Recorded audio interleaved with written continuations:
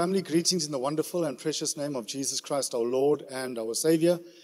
I trust that you're well and blessed. This morning, I'm receiving the tithes and offerings. If you have your Bibles, turn with me to Luke 6, verses 38. It reads, "Give, and it will be given to you.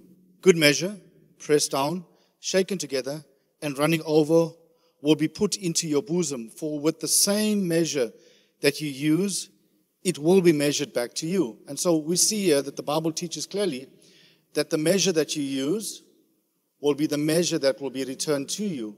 And so when you study the word measure simply means the portion. And so whatever portion you give, that portion will be given back to you. Now, what's interesting here then is that you determine your harvest. And so if you increase your measure because you want a greater harvest, then God's word promises you that as you increase your measure or your portion of sowing, you can increase the harvest that you'll receive in Jesus' name. I want to read the same verse of Scripture, Luke 6:38, in the Passion Translation, and it reads, "Give generously, and generous gifts will be given back to you, shaken down to make room for more. Abundant gifts will pour out upon you with such an overflowing measure that it will run over the top." Your measurement of generosity becomes the measurement of your return. And so when you are generous, when you walk or operate in generosity, the Bible says that this outflow or your return of your harvest, the Bible says it'll be over the top. It will be abundant. It reminds me of Psalm 23, where the Bible says, "He anoints our head with oil, our cup runneth over." And so I want to encourage you, family, if you are trusting God for more, if you are trusting God to expand you, to increase you, to multiply you, then very simple principle in Luke 6:38. The measure that you give will be the measure that you receive. In essence, what the Bible is teaching us here, Dr. Luke, it's very, very simple. He's saying that you determine your harvest. How amazing is that? And so I want to encourage you. If you're trusting God for more, for increase, if you're trusting God for restoration, if you're trusting God for open door and opportunity, then I want to encourage you. Be generous, sow sacrificially, and you'll be amazed at the outcomes that you'll get in Jesus' name. Allow me to pray for every family that's faithful in the area of their tithes and offerings, and that's generous in the area of sowing seed. Let me pray. Father, as I stretch forth my hands, I reach out my hand in faith to every faithful tither, to every faithful family member that's obedient and sacrificial in the area of giving. And now, God, I pray for supernatural grace. Your word declares that there is a measure of great grace that can be released. I pray for great grace over our people. That, Father, as they give sacrificially, I place a demand. You said in your word that we must try you. We try you, Father, for every faithful servant, every faithful steward. And God, we declare that your word will not return void, but we will receive our harvest in the name of the Father and the Son and the precious Holy Spirit. In Jesus' name we pray. Amen and amen.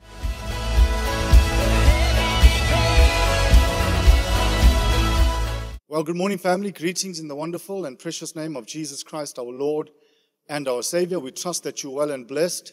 We trust that God is caring for you and nurturing you and protecting you over the season. We thank God that we see the virus. We see that those infected is coming down drastically.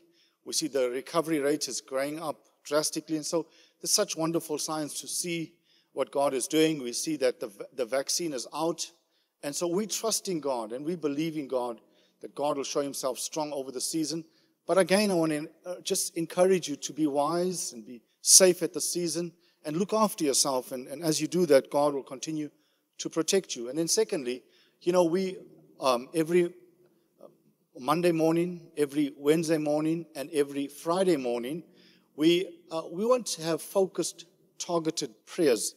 And so this past week, we focused on unemployment, loss of business, promotion, increase, etc.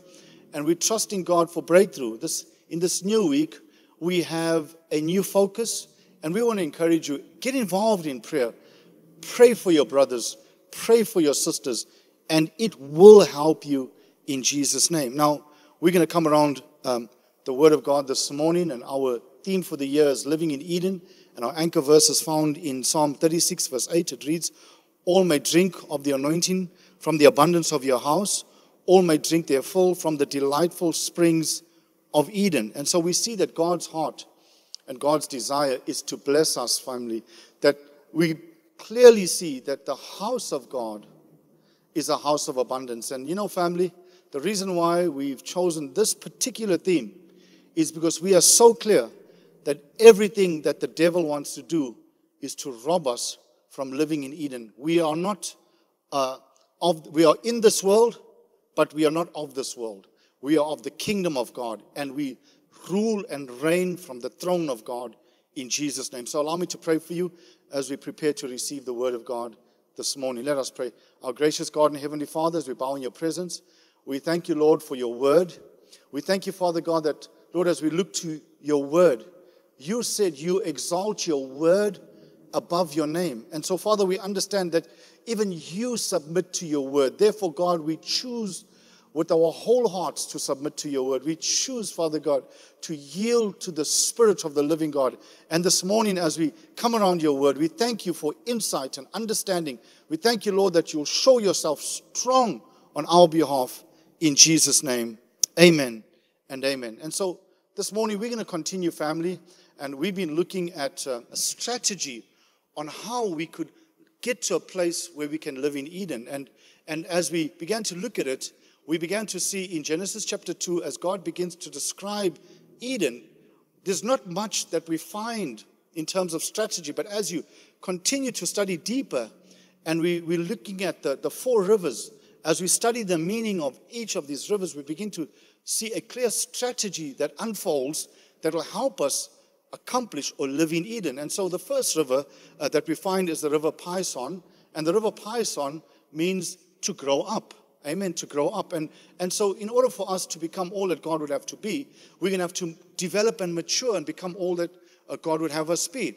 The second river means, which is Gihon, and that river means labor to bring forth. And so not only must we grow up and mature, but we must also get involved in the kingdom of God. The Bible says, seek ye first the kingdom of God and his righteousness, and all these things will be added. And so seeking the kingdom is working the kingdom, working the word, so that we can get the outcomes. And so labor to bring forth.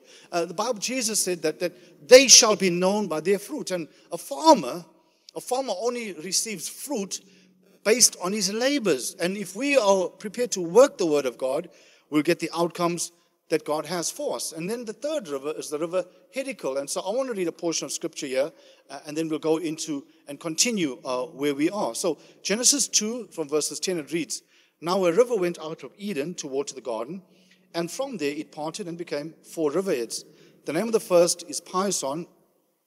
It is the one which skirts the whole land of Havilah, where there is gold, and the gold in the land is good. Bdellium and the onyx stone are there. The name of the second river is Gihon. It is the one which goes around the whole land of Cush. The name of the third is Hiddekel. It is the one which goes towards the east of Assyria. And the fourth river is Euphrates. Now, when we began to look at the river Hiddekel, you don't get a definition of the word Hiddekel in the Bible. But what you do find very clearly is that you begin to see the writers describe this river. And if there's two things that stand out when they describe this river, is number one, it was a rapid river. And a river that's rapid, meaning a fast-flowing river, is a dangerous river. And there's lots of obstacles like rocks and boulders and waterfalls and so forth and so on that you'll find in this river. And so we began to see that it's a very dangerous river at certain parts of it. And we looked at that last week, and we began to look at the season that we're in as a church and as a family, as a nation, and even globally, that we are living in very perilous and challenging times. And we went through that, and God began to give us a strategy on how we can overcome these difficult and challenging times. The second definition that we find about this river is that not only was it a dangerous river or rapid river, but it was also a very long river. And as you study the Helical River, it was over 160 kilometers long. And so it's a very long river. And so what does it speak of? It speaks of that not only are you going to find yourself in difficult seasons from time to time, but over and above that, even though we find ourselves in difficult seasons, we still have to plan long term. And so in order to accomplish your assignment, in order to fulfill the will of God in your life, you cannot plan short term. You have to plan long term. Amen. And so this morning we're going to look at the concept of endurance and how, we want to ask some really pertinent questions on how we can build structures systems within us that will allow us to endure the challenges and the difficulties of life that we face so that we can get the outcomes that God has for us. And so let's start in Hebrews chapter 12, reading verses 1. It says, "Therefore we also, since we're surrounded by so great a cloud of witnesses, let us lay aside every weight and the sin which so easily ensnares us, and let us run with endurance the race that is set before us." And so note, every child of God has a race that is set before them. Now, every race, there's a starting point and there's a finishing point. Amen. And so I'm not sure, I don't know where you are in your race. Some might be just starting. Others might be going through the first phase or first quarter. You might be halfway through, or you might be on the second part of your race. But you must understand that this race, there's a starting point and there's a finishing point. Amen. And so it becomes important for us to understand that. Now, the word endurance, when you study it, this is what it means. It means the ability to endure an unpleasant or difficult process or situation without giving way. And so, family, we must understand then that if we are called to endure, then we cannot give way. What does it mean to give way? It means we cannot give up. We cannot disqualify ourselves. Though the season may be challenging and difficult, we have to be clear that we are not called to give way. Even if you fail, failure is only fatal if you don't get up, dust your pants, and move forward. And so we've all failed. But I tell you something, family, we are not going to let go of that which God has for us. When you study the word endurance in the Hebrew, it takes on quite a different picture. The word endurance in the Hebrew means this. It means persistent, persevere. It means suffering, misery, affliction, and torment. And so you see, family, when you begin to understand the concept of endurance, I tell you, man, we are running this race because we know that there is a prize that is set before us. Amen. And that prize is living in glory. Amen. That prize is fulfilling the will of God. That prize is establishing the kingdom of God right here on the earth. And so we see then that we're going to have to be consistent, persistent. We are going to be tormented. We're going to go through misery. Amen. It's going to be a challenging, difficult task. But God would have us know that we have what it takes to endure, to become all that God would have us be. And so the question I want to answer this morning is, how do I prepare to endure these challenges?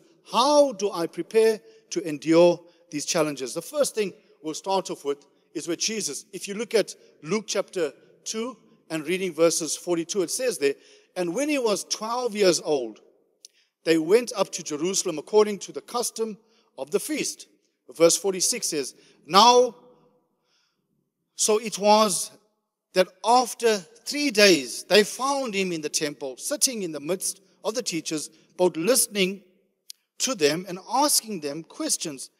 And all who heard him were astonished at his understanding and answers." Now, this is a picture here of Jesus at the age of 12. And what we see here is that Jesus, even at the age of 12, was a brilliant young man. I mean, these men that he was speaking to and sharing the oracles of Christ, these men were seasoned men. These men were part of the judicial system. There were scribes and Pharisees and high priests. Amen. And these men were learned men. And yet Jesus, at the age of 12, they marveled at his wisdom. They marveled at his intellect. They marveled at his revelation. And yet, When you study the life of Jesus, Luke chapter 3, verses 23, it says there, now Jesus himself began his ministry at about 30 years of age. And so what we see here, and what I want to bring to your attention, family, is that God knew the assignment that Jesus had to fulfill. And because of the severity, because of the enormity of this assignment, God knew that Jesus would needed to be trained effectively. And so even though he operated in significant wisdom at the age of 12, Jesus still needed a further 18 more years of training and of development, of growing and of maturing, so that when he steps out at the age of 30 to accomplish the will of God or the assignment of God for his life, he would be prepared for his God-given assignment. And so you see, family, preparation plus no opportunity equals failure. No preparation plus opportunity equals failure. But preparation plus opportunity equals success. And so God knew that even Jesus needed to go through a season of training and development so that in those 18 years, he would be prepared for the assignment that God has for him. And so this becomes very important.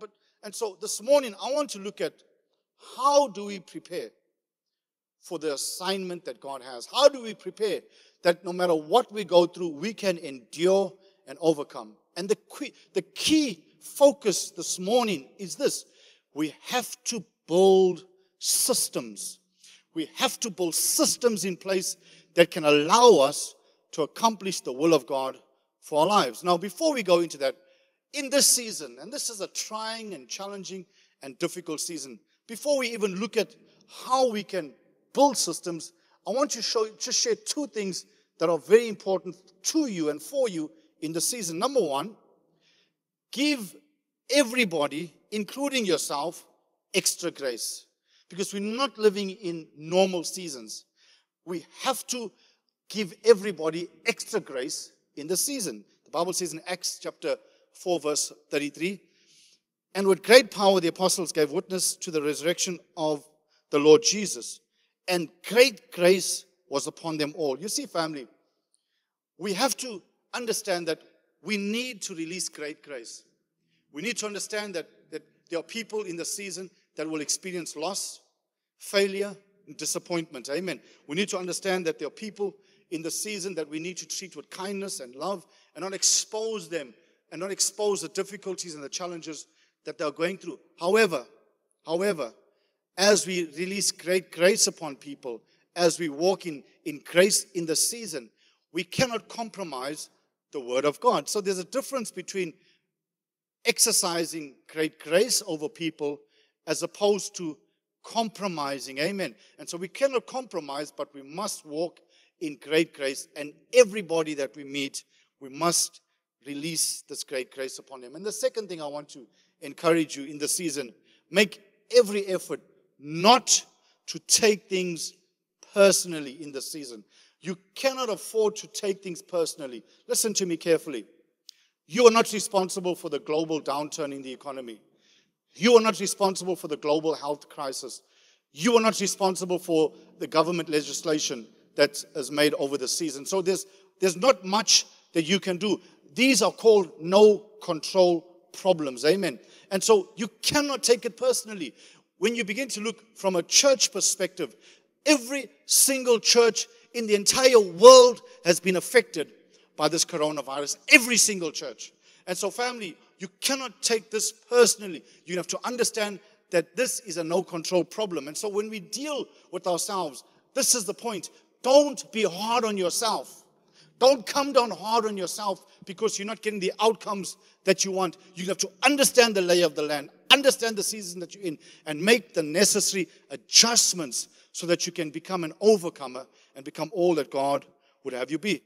And so let's go back, and I want to deal with the concept this morning of building systems. Let's start with Noah, and go with me to, in your Bibles, to Hosea chapter 4, verse 6. The Bible says there, my people are destroyed for a lack of knowledge. Now, when you begin to look at Noah, Noah didn't just build an ark. Noah built a system, because you must understand that God would allow the rain to come upon the earth, and Noah understood that there would be an extended period of time that he would have to remain on the ark, not only when it rained, but even after the rain. Amen. And so Noah needed to build a system that would preserve his family and preserve the animal kingdom, the bird kingdom, etc. And so Noah knew that just placing every animal on an ark, it would be chaos. And so he had to build systems in place that could ensure that all the animals and all the bird life could be preserved.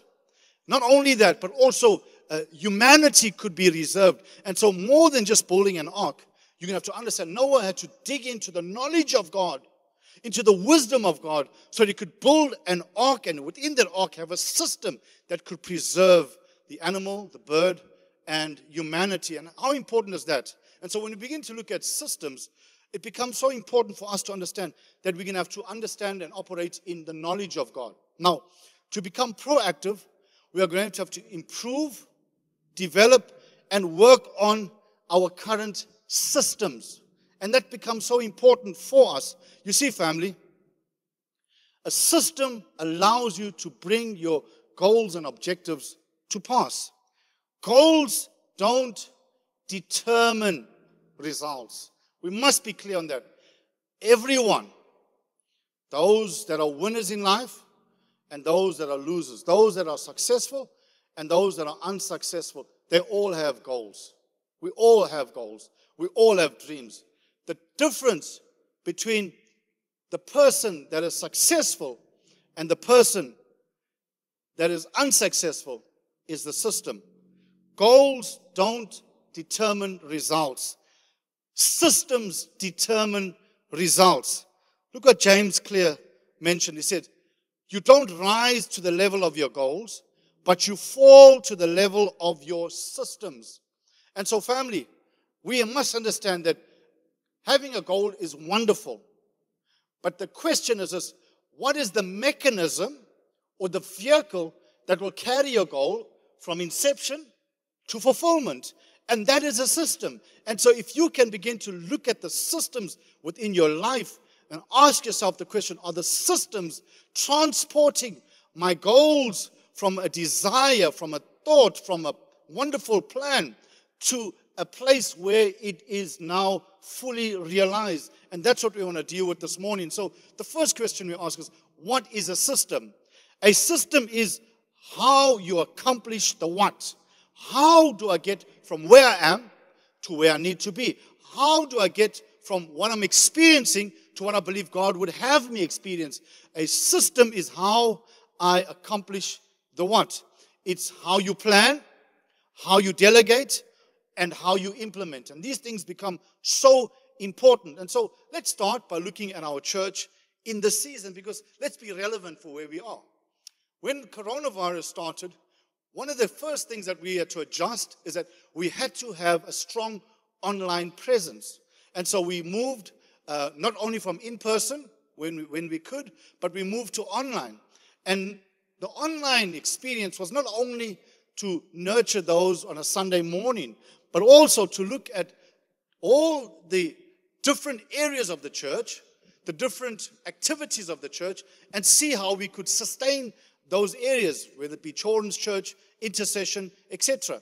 And so we began to look at it. And one of the things that we found is that we've had to become very creative in our online experience to keep people connected. And one of the things that I believe worked very well was our fast, where we looked at a way to connect people, to have people a part of it without them even coming into the house of God. And so we have to the first thing is that we have to look at the systems and make the adjustments in the season. The second thing that we have to look at is that, family, in lean seasons, you begin to see where there's extra fat, so to speak. And so what we looked at is, in a lean season, we began to look at the structures of our church, the systems that we operated in. And when you're in a season of abundance, sometimes you overlook certain things. But when you're in a lean season, you put a microscope on every aspect and every area of your life, of your business, of your family, and the church itself. And so what we began to see is that there are ways and means to make adjustments in the season so that we can get better outcomes or greater outcomes. And so we learned that in a lean season, as we put a microscope on every area of the ministry, there were some major adjustments, and in other areas, some minor adjustments that we could make. The third thing we found is that the purpose for restructuring or revisiting our systems and tweaking them was so that we can get maximum outcomes. Amen. Because family, you must exchange your life and your energy for maximum outcomes. And so we began to look at areas where we can make some adjustments, restructure the system so that we can get maximum outcomes. And then lastly, we had to adjust our vision for the season that we are in. And one of the things about the season that we looked at right from the onset is that we knew then that there would be a major challenge economically, and so we wanted to focus on helping people with food. Amen. And God has been so gracious over the last 11 months. We've been faithful in that area, and we've been assisting. And in this past month, we've managed to feed and distribute over 500 food hampers, amen, not only to families within the local church, but to a number of organizations, orphanages, and so forth and so on, that has become a tremendous blessing to those organizations. And so, family, you must understand that when we begin to look at systems, different systems for different seasons. And so we have to begin to become mature in the way we visit and what we do. Now, strong systems make good leaders look great. Weak systems make great leaders look weak. Amen. So, family, it becomes so important for us to understand that no matter who you are or where you're from, anyone can improve, anyone can grow, anyone can experience increase if they are prepared to develop the systems within them. And so, why do systems matter so much? Why are systems so important? Number one, systems create behavior. We create a behavior, a pattern, amen. And that pattern impacts our behavior, and that becomes part of our lifestyle. Number two, behavior creates habits, amen. And so our behavior becomes our habits, and habits that you repeat over and over becomes part of your psyche of who you are. But habits drive our outcomes. And so you see, family, we must understand the significance of systems. Now, let's look at Daniel.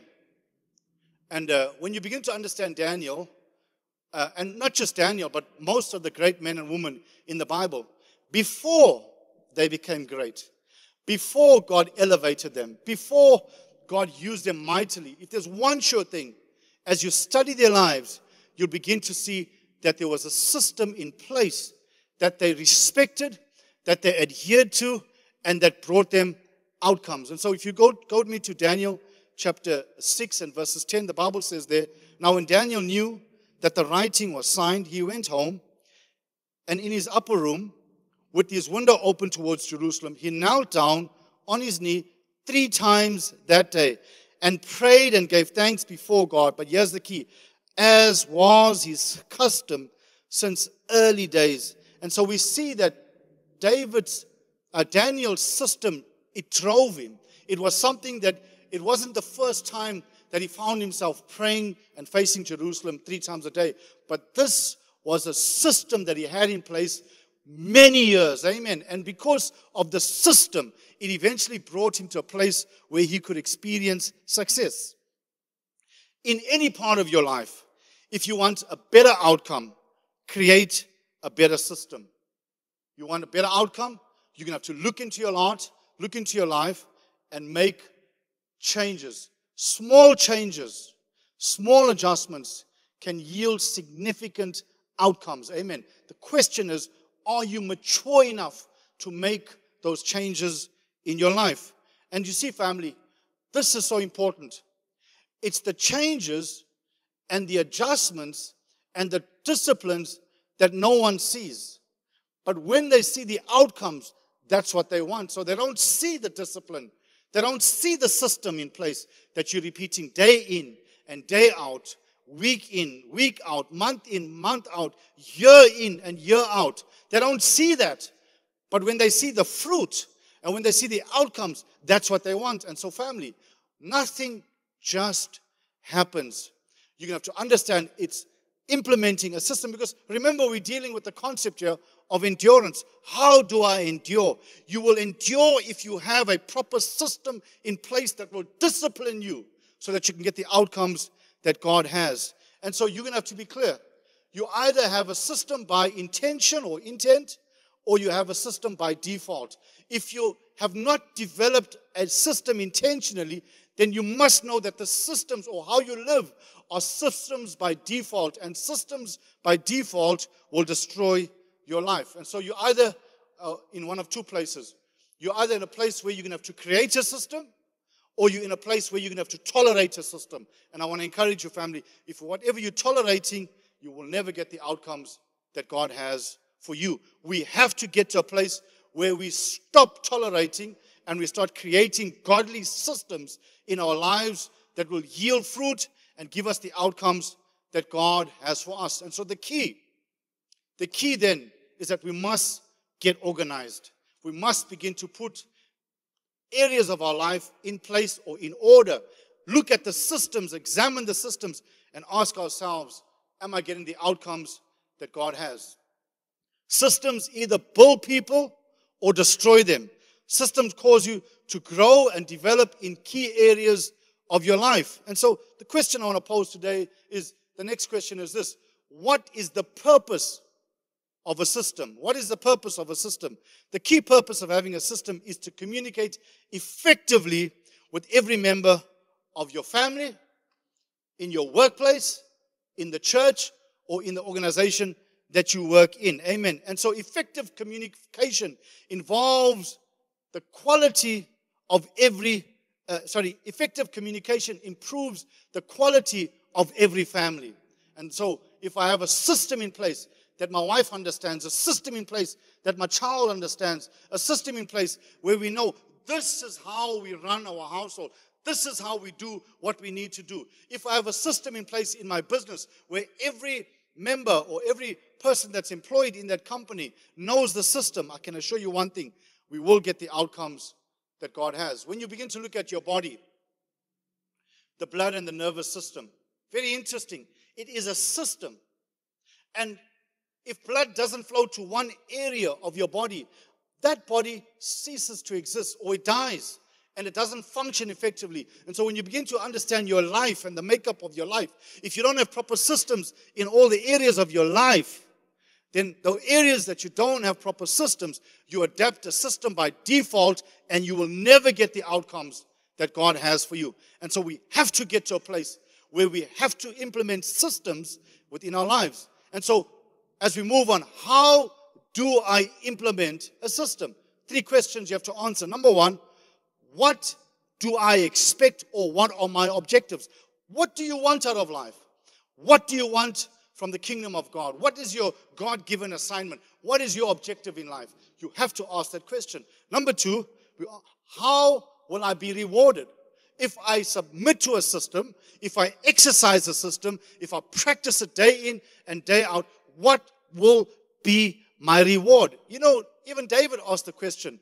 He asked when faced with Goliath, he said, is there a cause? And what was he saying? What is the purpose? What is the reward for the man that will take out Goliath? Those areas in your life that have no systems are like Goliaths, and they will trouble you and haunt you and rob you from your destiny, because Goliath stood before the nation of Israel and robbed them from possessing what God had for them. But I tell you, the moment you can stand up and you can implement a system, you will be amazed as you implement it effectively, the rewards that you will receive. And then the third question you must ask is, what should I correct or adjust? Because as you embark on the journey of becoming, you begin to see that not everything that you have or is doing is correct. And so you need to make the adjustments so that we can get the outcomes that God has. And so let me close with this. What are the systems within you? Your health, is the system that you have, is it by accident? Or have you designed a system in terms of your diet? Are you eating correctly? Are you exercising enough? Amen. Those are systems that you have to put in place to ensure that your body's in a place where it's healthy. Number two, when it comes to your mind, are you developing your mind intellectually? Because intellectual capacity is so important. Are you developing your mind? Are you feeding your mind? Your mind is like a muscle. The more you feed it information and knowledge and revelation, the more it will strengthen and grow. And so, are you feeding your mind? Are you feeding your intellect capacity so that muscle can grow and develop? And then number three, your spirit man. Are you nurturing your spirit man? Are you growing your spirit man? What are the systems that you have in place spiritually that will cause you to grow and develop as a child of God? Because you see, family, if we don't develop in those three areas, we will never be able to endure the challenges and the difficulties that life throw at us. And so this morning, this is a very simple yet such a profound message, because the systems that we build our lives on, the systems that are built into us, they determine the capacity that we have to endure, that I will not let go, and I will not give in, and I will not give up until I get the outcomes that God has. And so even though it is extremely challenging and difficult in the season, but I know that the system that God has given me through His wisdom will carry me and give me the outcomes that God has for me in Jesus' name. I'm going to pray for you this morning. I'm going to pray, God, that even though it's so challenging and difficult in the season, but Lord, we are soldiers. And as soldiers, Father, we are strong in the Lord and in the power of His might. And Father, we will soldier through every season, no matter how difficult the terrain is, no matter how difficult the season is, we will soldier through, because we know that there's a prize that is set before us, that if we soldier through, we will get the outcomes that God has for us. And so, Father, we will endure as a soldier, because we know that we are guaranteed victory in Jesus' name. Close your eyes and bow your hearts. Allow me to pray. Father, as I stretch forth my hands, I stretch forth my hands to every family.